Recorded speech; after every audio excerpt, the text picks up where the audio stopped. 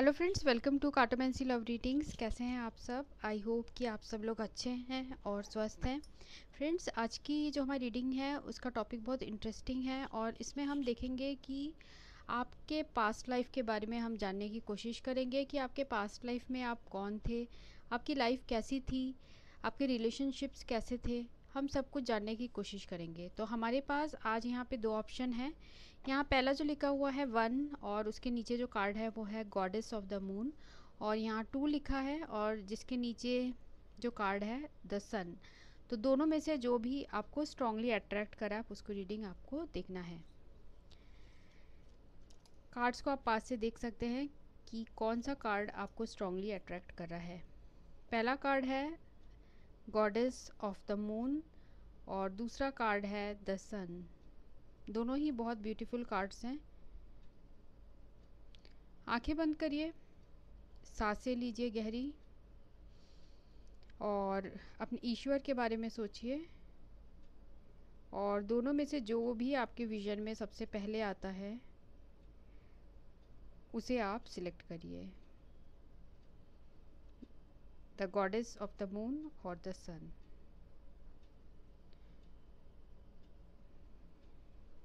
तो मैं आपके रीडिंग में मिलती हूँ। शुरू करेंगे हम group 1 the goddess of the sun and then group 2 the goddess of the moon and group 2 the सन।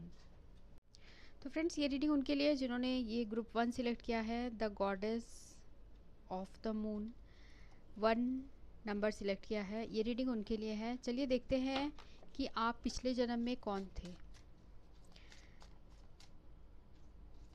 जिन्होंने भी ग्रुप 1 सिलेक्ट किया है the goddess of the moon, वो पिछले जन्म में कौन थे।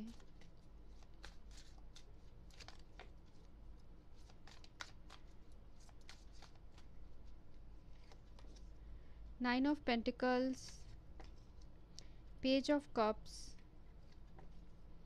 और the empress, page of wands और the night of sword. End of the deck है 2 ऑफ कप्स। ऐसा लग रहा है कि पास्ट बर्थ में भी आपका साइन टॉरस, वर्गो, कैप्रिकॉर्न था और कैंसर, स्कॉर्पियो, पाइसिस है यहाँ पे, और हो सकता है इस बर्थ में भी यही साइन है आपके, और जेमिनी, लिब्रा, एक्वेरियस ये साइन है।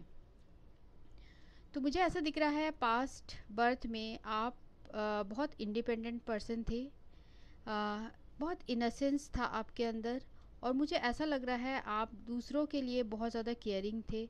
हो सकता है, मुझे ऐसा भी दिख रहा है कि आप समुद्र के किनारे रहते थे। ठीक है, सी आपको हो सकता है ओशियन बहुत ज़्यादा अट्रैक्ट करता हो अपनी तरफ। साथ में मुझे ये भी दिख रहा है आपके लाइफ में कोई मदर फिगर है जो बहुत इम्पोर्टेंस का है, जो कि आपके पास्ट लाइफ से आपके इस जन्म में भी वो इंसान आपके साथ है। ये कोई ऐसा पर्सन है जो आपके लिए बहुत ज़्यादा केयरिंग है, लविंग है। मुझे ऐसा भी दिख रहा है कि आप पास्ट लाइफ में बहुत ज़्यादा चंचल स्वभाव के थे। ठीक है, और आपकी लाइफ में कोई ऐसा इंसान भी था पास्ट लाइफ में जो कि बहुत ज़्यादा एग्रेसिव था। हो सकता है ये आपका ब्रदर हो, जो कि इस लाइफ में भी आपके आप किसी न किसी फॉर्म में, हो सकता है आपके फ्रेंड या इसी तरीके के किसी भी फॉर्म में ये पर्सन आपके लाइफ में दोबारा आए हैं। तो जो भी आपके लाइफ में कोई एग्रेसिव पर्सन है, मुझे ऐसा लग रहा है कि वो आपके हो सकता है ब्रदर की मुझे यहाँ फीलिंग आ रही है। मुझे ऐसा भी लग रहा है कि कुछ लोगों के लिए कि आप एक ऐसे पर्सन थे जिसके पास फाइनेंसिस बहुत अच्छी तरीके से था। आप बहुत रिच पर्सन थे। ठीक है, मीन्स पैसों की आपके पास कोई भी कमी नहीं थी। पर मुझे ऐसा लग रहा है रिलेशनशिप मैटर्स में हमेशा आपको कुछ ना कुछ प्रॉब्लम्स आई। मीन्स कोई भी आपके लाइफ में हो सकता है रिलेशनशिप्स जो रहे वो इतना ज़्यादा स्टेबल नहीं रहे हैं। हो सकता है यही चीज़ आपके इस बर्थ में भी कैरी फॉरवर्ड हो रहा है।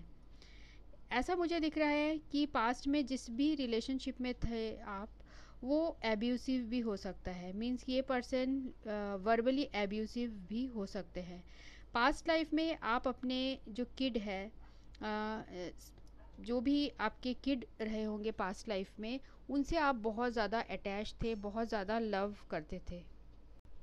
तो मुझे ऐसा भी दिख रहा है कि आप काफ़ी इमोशनल पर्सन थे और हमेशा आप अपने लाइफ में ट्रू लव जो है वो ढूंढते थे। पर आपके जो पार्टनर हैं, मुझे ऐसा लग रहा है कि वो पास्ट लाइफ में काफ़ी ज़्यादा एग्रेसिव थे, जिसकी वजह से आप लोग के बीच में प्रॉब्लम्स आई थी। और ये जो इंसान है, मुझे ऐसा लग रहा है ज़्यादा टाइम के लिए आपके लाइफ में ऑन ऑफ ये रहते थे, ऐसा लग रहा है। देखिए यहाँ 2 ऑफ कप्स है और यहाँ पे जस्टिस है।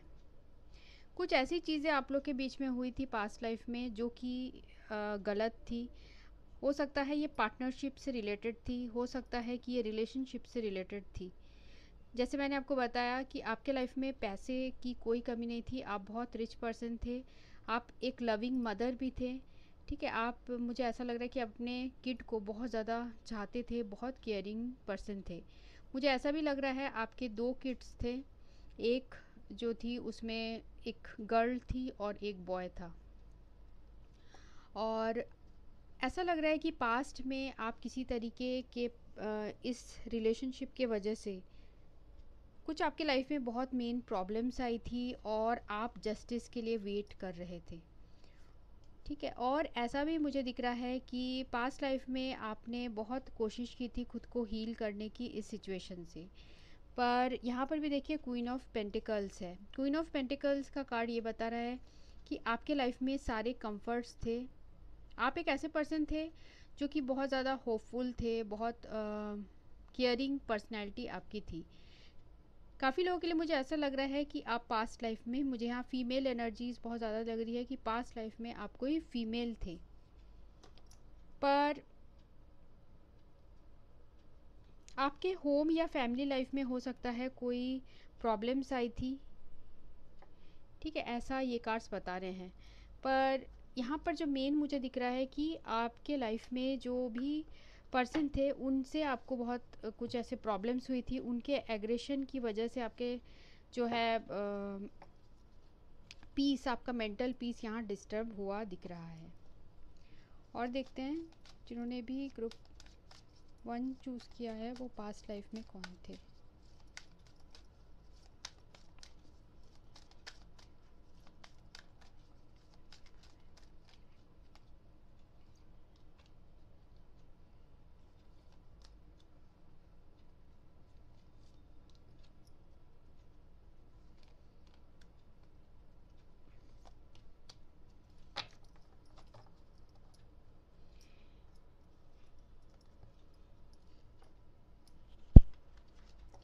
तो मुझे ऐसा दिख रहा है कि पास्ट लाइफ में कुछ लोगों के लिए ऐसे हो सकता है कि आपने बहुत कुछ, आप में बहुत ज़्यादा ऐसी अच्छी क्वालिटीज़ थी कि आप दूसरों को सिखाते थे, अपना जो नॉलेज है, अपना विजडम है, वो दूसरों के साथ शेयर करते थे।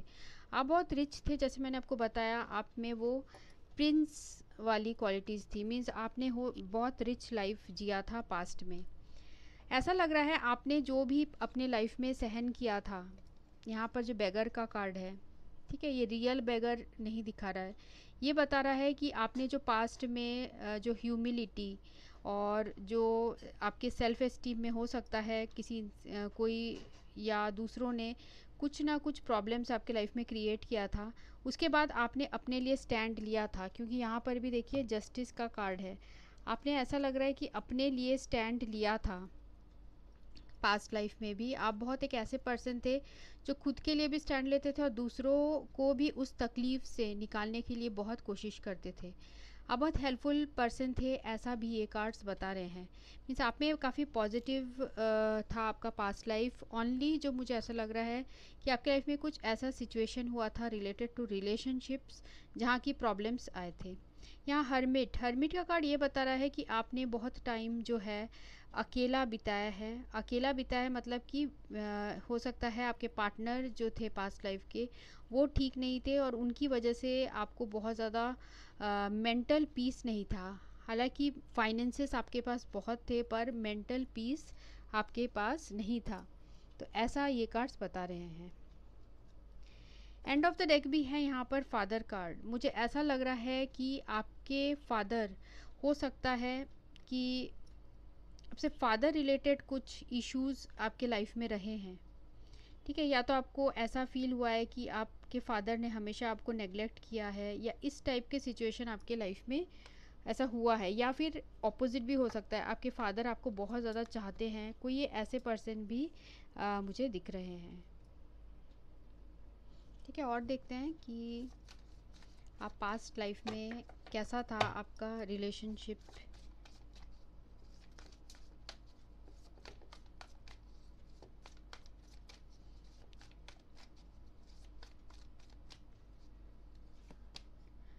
पहला है Prince of winter, 3 of springs और the dreamer. End of the deck है यहाँ पे 9 ऑफ विंटर्स, ठीक है, मतलब 9 ऑफ सोर्ड। यहाँ पर है अगेन प्रिंसेस ऑफ विंटर, ठीक है। तो ऐसा लग रहा है कि आप कोई ऐसे पर्सन थे जो हमेशा सच्चाई का साथ देने वाले थे। मुझे कुछ लोगों के लिए ऐसा भी लग रहा है कि आप ऐसे पोजीशन में थे, हो सकता है किसी जज या किसी हाई पोजीशन में थे, मींस दूसरों को इंसाफ देना आपका काम था। इस तरीके के भी आप पर्सन हो सकते हो, ठीक है। और साथ में आप ऐसे पर्सन हो जो ऐसे पर्सन थे जो कि अपने आँख में ऐसा नहीं है कि आप पार्शलिटी करते थे, हमेशा आप सबको एक नज़रों से देखते थे, ठीक है। ये मुझे यहाँ पर स्ट्रॉन्ग एनर्जीज आ रही है। साथ में यहाँ पर 3 ऑफ स्प्रिंग है। 3 ऑफ स्प्रिंग भी कार्ड जो ओरिजिनल राइडर वेट में है, उसमें एक इंसान है, वो खड़ा रहता है, वो बहुत रॉयल ड्रेस में रहता है, ठीक है, और वो समुद्र की तरफ देखता है। तो मुझे ऐसा लग रहा है आपका समुद्र से कुछ कनेक्शन है, या तो अभी आप जहाँ रहते हो वहाँ समुद्र है, या फिर आप का पास्ट लाइफ से ही समुद्र से कोई कनेक्शन है। हो सकता है आप उस समुद्र के थ्रू या बिजनेस करते थे, या फिर आप शिप्स में जाते थे, आपके पास शिप यार्ड्स थे, ऐसा हो सकता है, क्योंकि यहाँ मुझे दिख रहा है कि बहुत रिच थे आप। तो ऐसा कोई पर्सन मुझे यहाँ नज़र आ रहा है। साथ में यहाँ जो है ड्रीमर का कार्ड है। ऐसा भी मुझे लग रहा है कि आपको पास्ट लाइफ में बहुत नए नए एडवेंचर्स लेना पसंद था। आप बहुत मुक्त स्वभाव के थे, क्योंकि आपके पास वो सब कुछ था, फाइनेंसेस सब कुछ था, इसलिए आप लाइफ को बहुत एडवेंचर वे में बिताते थे। पर ऐसा लग रहा है आपके लाइफ के कोई एक ऐसा फील्ड है जहाँ की आपको बहुत ज़्यादा दुख मिला था, ठीक है। ये हो सकता है, ये फादर से रिलेटेड हो सकता है, या आपकी मदर से रिलेटेड हो सकता है।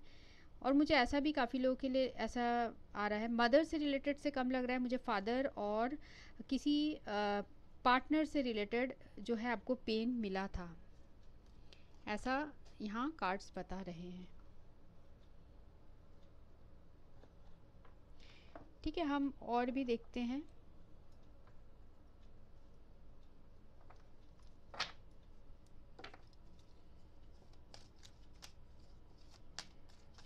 जिन्होंने भी ग्रुप 1 चूज़ किया है वो पास्ट लाइफ में कौन थे।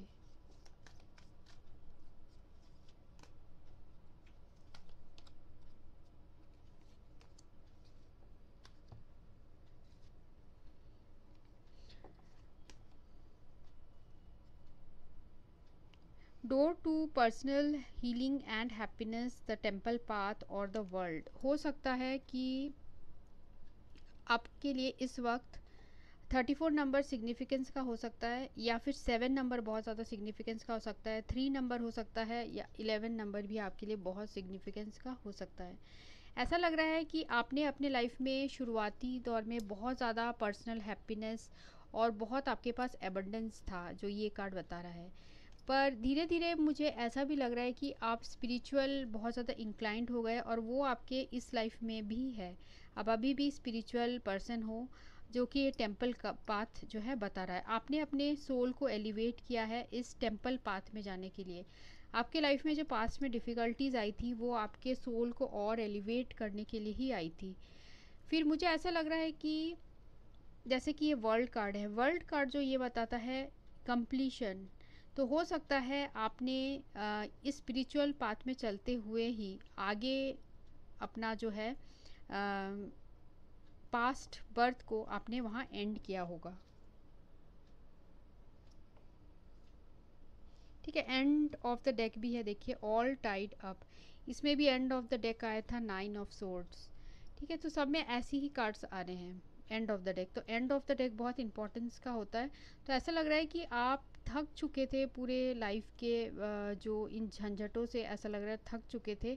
आपके लाइफ में बहुत सारी चीज़ें अच्छी थी, पर कुछ रिलेशनशिप से रिलेटेड मेन इश्यूज थे जो कि ऐसा लग रहा है आप हील नहीं कर पा रहे थे, और आपने स्पिरिचुअल पाथ को फॉलो किया, और ऐसा लग रहा है कि आप बहुत ज़्यादा मेडिटेशन करने लगे, और उसके बाद आपने अपना नया बर्थ इस रूप में अभी जो है आप वो आपने लिया, जिससे कि और भी आप अपने स्पिरिचुअली एलिवेट हो पाए। तो ठीक है, तो ये मुझे इन कार्ड्स में नज़र आया है। तो ये रीडिंग उनके लिए थी जिन्होंने ये ग्रुप 1 सिलेक्ट किया है। तो अगर आपको रीडिंग अच्छी लगती है तो आप कमेंट सेक्शन में ज़रूर लिखिएगा, साथ में लाइक भी कर दीजिएगा। So thanks for watching, thank you. Hello friends, तो ये रीडिंग उनके लिए जिन्होंने ये ग्रुप 2 सिलेक्ट किया है, द सन कार्ड, और या फिर ये नंबर से आपने सिलेक्ट किया है 2। तो ये रीडिंग आपके लिए है। तो हम देखते हैं कि आप पास्ट लाइफ में कौन थे। एंजल्स प्लीज़ गाइड मी, जिन्होंने भी group 2 the sun card choose किया है, वो पास्ट लाइफ में कौन थे।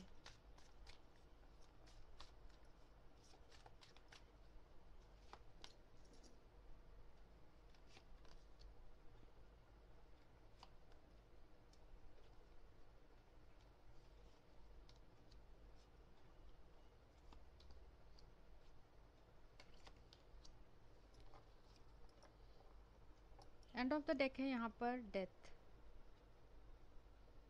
Angel of transformation. आपकी साइन हो सकती है यहाँ पर जेमिनी, लिब्रा, एक्वेरियस, टॉरस, वर्गो, कैप्रिकॉर्न।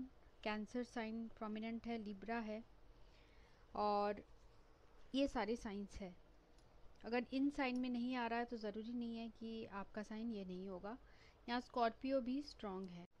तो मुझे ऐसा दिख रहा है कि आपके पास्ट लाइफ में आपको किसी तरीके का बहुत धोखा मिला है, और ये धोखा रिलेटेड टू हो सकता है फाइनेंसेस था, क्योंकि यहाँ पर 6 ऑफ पेंटिकल्स है। आप एक ऐसे पर्सन थे वो जो बहुत ज़्यादा दया करते थे, दूसरों के लिए चैरिटी करते थे, आप अच्छे स्टेटस के भी थे, ऐसा मुझे दिख रहा है। ठीक है, आप स्टेटस में भी अच्छे थे, पर किसी ने आपका पास्ट बर्थ में आपका फ़ायदा उठाया था। मतलब जितना आपने दिया आपको रिटर्न में उतना नहीं मिला। हो सकता है ये फाइनेंसेस, ये जो कार्ड है 6 ऑफ पेंटिकल्स, क्योंकि ये फाइनेंसेस को दर्शाता है, पर ये भी हो सकता है कि आपने रिलेशनशिप में बहुत दिया पर आपको रिटर्न में वैसा प्यार नहीं मिला। उसके बाद आपको जब ये हार्ट ब्रेक हुआ तो आप अपने लाइफ में आगे बढ़ने की बहुत कोशिश किए, पर ऐसा दिख रहा है कि आपने अपना जो लाइफ है लास्ट बर्थ बहुत ज़्यादा कन्फ्यूजन में बिताया, बहुत ज़्यादा इल्यूशंस में बिताया। आप बहुत ज़्यादा कंफ्यूज इंसान थे पास्ट लाइफ में, क्योंकि आपको हमेशा ऐसा लगता था कि आपको कोई धोखा देना चाहता है या आपको हर कोई धोखा देगा, इस तरीके की आपके दिल में फीलिंग्स थी। आपको हमेशा ये भी फील होता था पास्ट लाइफ में कि आपके साथ हमेशा गलत होता है। आपने बहुत ज़्यादा क्योंकि आपके लाइफ में इतने ज़्यादा हार्डशिप्स थे, आपके लाइफ में प्रॉब्लम्स थे, मुझे लग रहा है हो सकता है रिलेशनशिप में भी आपको बहुत ज़्यादा दुख मिला था पास्ट में, क्योंकि आपको फाइनेंसेस में भी धोखा मिला है, साथ में रिलेशनशिप में भी आपको जिस पर्सन के साथ आपका रिलेशनशिप था हो सकता है उसने आपको ग्रांटेड लिया था। फिर भी आप अपने लाइफ में काफ़ी बैलेंस करने की कोशिश कर रहे थे। आप एक ऐसे पर्सन थे जो इतना कष्ट सहने के बाद भी बहुत ज़्यादा पीसफुल रहते थे, और कहीं ना कहीं आपने अपना जो पीस है, आप हो सकता है कि स्पिरिचुअल वे में जाके आपने अपने मन में जो है वो शांति पाई। तो हो सकता है कि इस बर्थ में आप काफ़ी स्पिरिचुअल हो, क्योंकि आपने आपके ये पास्ट लाइफ से ही ये जो है ये कैरी फॉरवर्ड हो रहा है कि आप बहुत ज़्यादा स्पिरिचुअल हो। क्योंकि जब हमारी लाइफ में तकलीफ़ें आती है तब हमें सबसे पहले जो है ऊपर वाले का ही याद आता है, भगवान का ही याद आता है। तो उसी तरीके से आपके पास्ट लाइफ में भी ऐसी सिचुएशन हुई थी।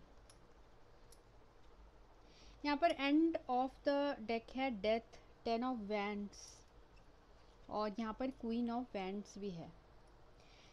मुझे ऐसा लग रहा है किसी ने आपको धोखा दिया था, क्योंकि उस इंसान के पास बहुत सारी चॉइसेस थी उस वक्त, और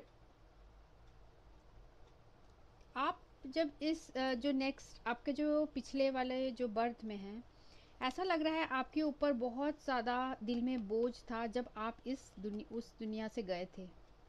अपने पास्ट बर्थ में जब आप दुनिया से गए थे तब बहुत आपके दिल में बोझ था, और बोझ इस बात का था कि आप अपने लाइफ में कुछ भी नहीं कर पाए। तो आपने देखिए जिस तरीके का हम बर्थ लेते इस जन्म में जैसे हैं हम, तो पास्ट लाइफ का उसका कुछ ना कुछ फुटप्रिंट्स रहता है। तो आपने जो है, जैसे मैंने बताया कि आपने बहुत स्पिरिचुअली अपने ऊपर वर्क किया है, तो मुझे ऐसा लग रहा है कि इस वक्त आप में वो पावर है कि आप जो चाहो वो कर सकते हो। ठीक है, क्योंकि पास्ट में आपने उस एनर्जी को काटने की कोशिश की है। आज आप जो भी मैनिफेस्ट करते हो वो होता है, क्योंकि यहाँ पर जजमेंट का कार्ड है, क्योंकि आपके साथ एंजल्स है इस बर्थ में। यहाँ पर भी ये है एंजल ऑफ पास्ट, जो आपने पास्ट में जो सहा था, अब मुझे ऐसा लग रहा है कि आपको वो चीज़ इस जन्म में नहीं सहनी पड़ रही है। हो सकता है आपके पास नाम है, पैसा है आपके पास, आप एबंडेंट इंसान हो इस जन्म में। साथ में मुझे ऐसा भी लग रहा है कि आप जिस इंसान को चाहते हो वो इंसान भी आपको बहुत ज़्यादा चाहता है। आपको इस बर्थ में भी मुझे ऐसा लग रहा है किसी भी तरीके की आलोचना जो दूसरे गॉसिप्स करते हैं वो आपको बिल्कुल पसंद नहीं है। आप एक ऐसे पर्सन हो जो अपने में रहते हो और अपने लाइफ में खुश रहते हो। ठीक है, तो और देखते हैं कार्ड्स में, तो हमें और क्लियर होगा कि पास्ट लाइफ में आपका कैसा था। जिन्होंने भी ग्रुप 2 सिलेक्ट किया है उनके पास्ट लाइफ में क्या थे।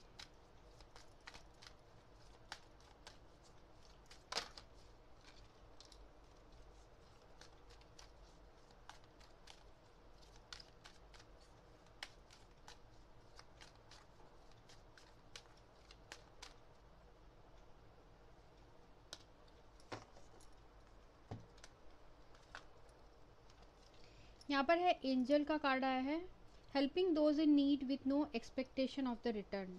ठीक है, मैंने आपको बताया कि 6 ऑफ पेंटिकल्स का कार्ड आया है, जो ये बता रहा है कि आप एक ऐसे पर्सन थे जो बहुत काइंड थे, आप बहुत ज़्यादा चैरिटी करते थे, आपका स्टेटस अच्छा था, पर आपको किसी ने धोखा दिया था, और जिसकी वजह से आप जो है, आप को तब भी आप जस्टिस चाहते थे, क्योंकि यहाँ जस्टिस का भी कार्ड है। आप तब भी चाहते थे कि आपके साथ जो भी गलत हुआ उसका फैसला होना चाहिए। जब उस इंसान को कुछ भी जो है सज़ा नहीं मिली, तो मुझे ऐसा लग रहा है कि आप स्पिरिचुअलिटी के तरफ चले गए, इसलिए हमें यहाँ एंजल का कार्ड आया है। आप पास्ट बर्थ में एक एंजलिक फिगर थे, जिसके पास लोग हमेशा आपसे मदद मांगने आते थे, और आप उनको दे देते थे without any expectation in return. जो चैरियट का कार्ड है वो ये भी बताता है कि आप किसी अच्छे पोजीशन में थे। हो सकता है कि आप सोल्जर थे, आप हो सकता है कि कोई ऐसे पर्सन थे जो कि आर्मी में हो, या फिर मुझे काफ़ी रिसेंट आपका बर्थ लग रहा है। हो सकता है आप आर्मी में थे या कोई आर्म्ड फोर्सेस में थे, और आपका जो है हो सकता है डेथ जंग लड़ते हुए हुआ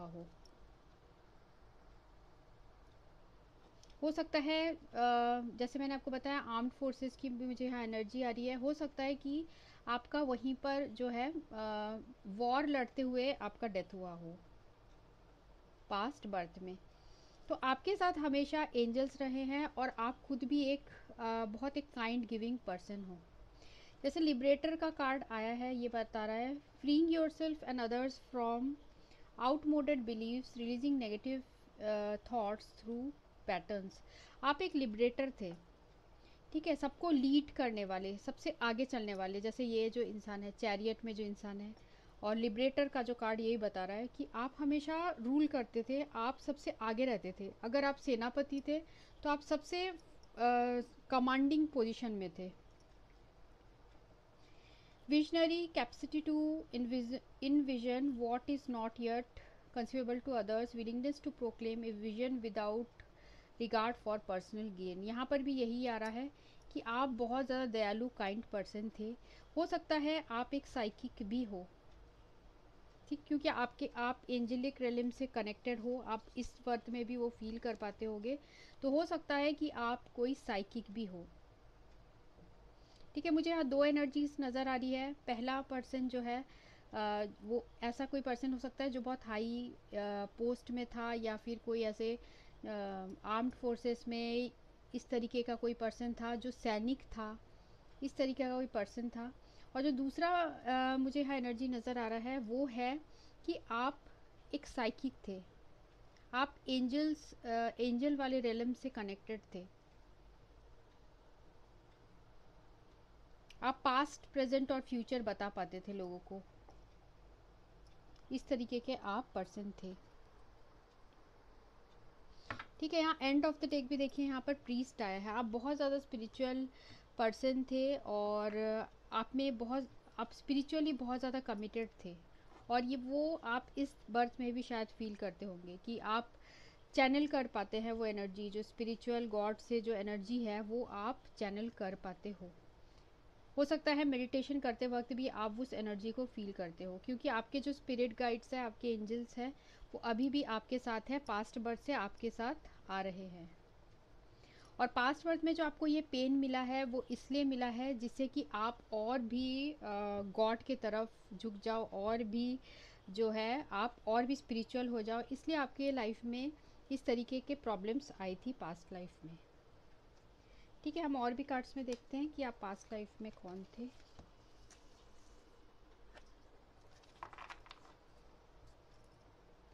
एंजल्स प्लीज गाइड मी, जिन्होंने भी ग्रुप 2 चूज़ किया है वो पास्ट लाइफ में कौन थे।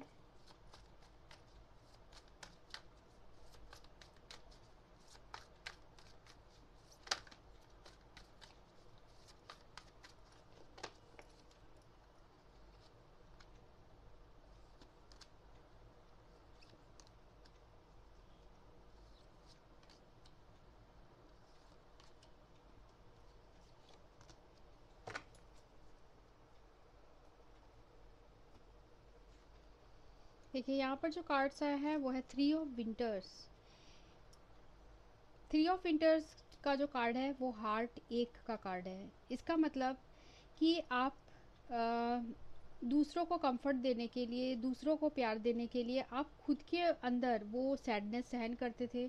हो सकता है आप लोगों को हील भी करते हो पास्ट लाइफ में। आप एक लाइट वर्कर भी हो सकते हो, पास्ट लाइफ में आप लाइट वर्कर रहे हो।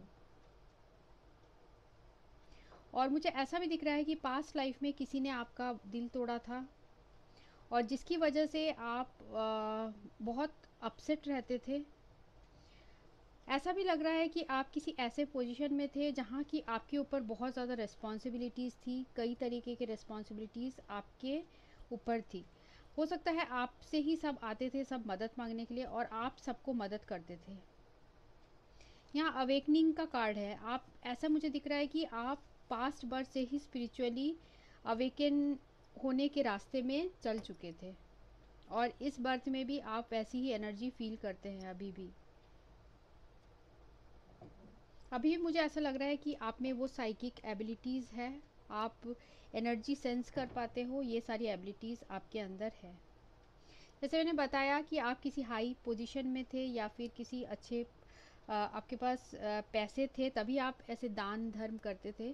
तो ऐसा भी मुझे लग रहा है कि आप बहुत ज़्यादा जेनरस और काइंड पर्सन थे, बहुत ज़्यादा प्रैक्टिकल टाइप के पर्सन थे।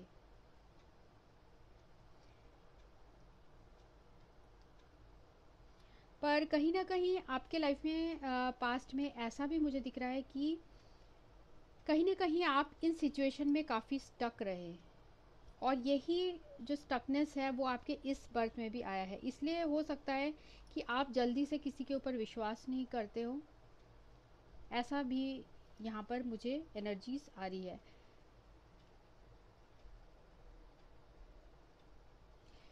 मुझे ऐसा भी दिख रहा है कि आप इस वक्त इस बर्थ में काफ़ी ज़्यादा रिस्पॉन्सिबल पर्सन हो,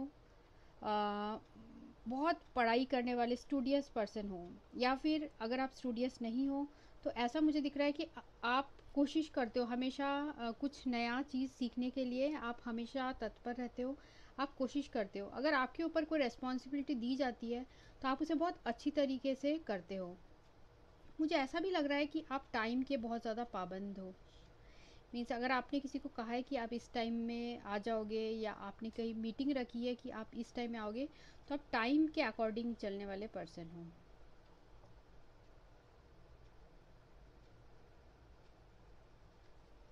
ठीक है, और देखते हैं।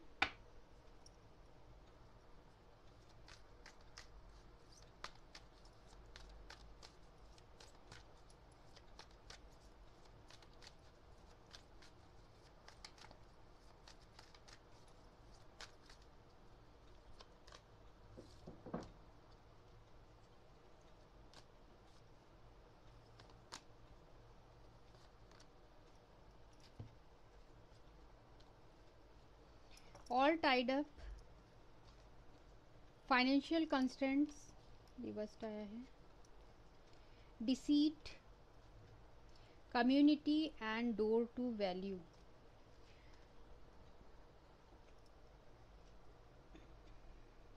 मुझे ऐसा दिख रहा है कि जैसे मैंने आपको पहले ही बताया कि आपको पास्ट में किसी ने धोखा दिया था, फाइनेंसेस से रिलेटेड।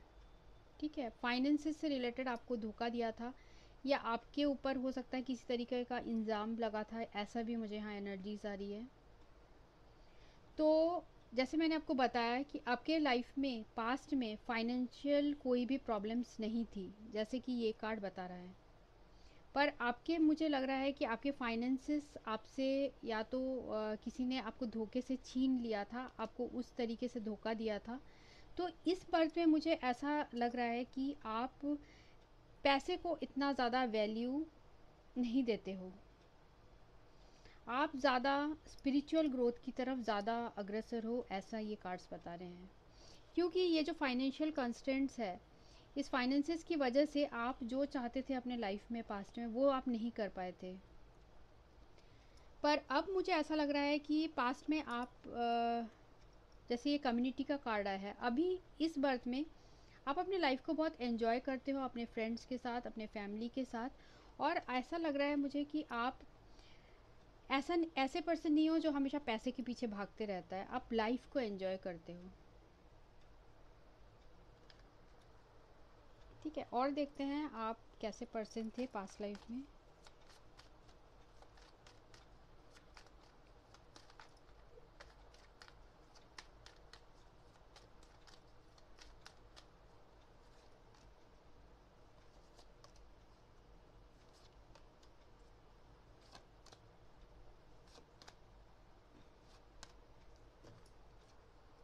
बार बार यही कार्ड्स आ रहा है, 3 ऑफ सोर्ड, मून।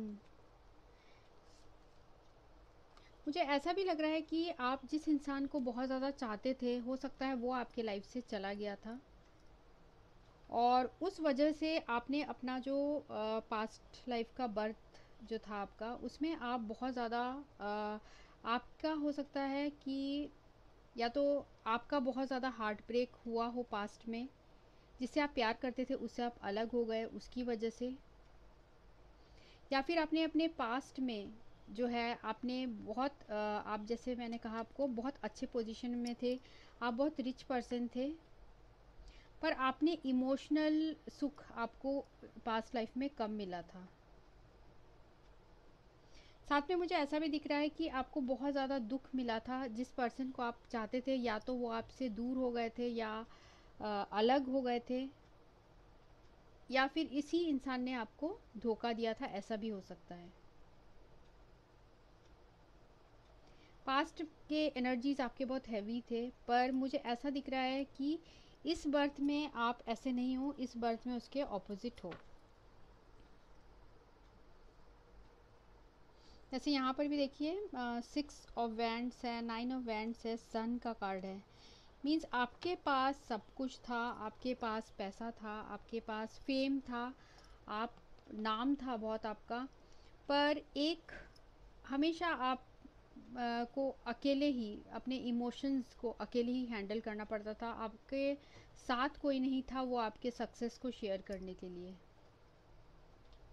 ठीक है, इस तरीके की एनर्जी में पास्ट लाइफ में थे आप। तो ये मुझे दिख रहा है आपके पास्ट लाइफ की एनर्जीज़ है ये।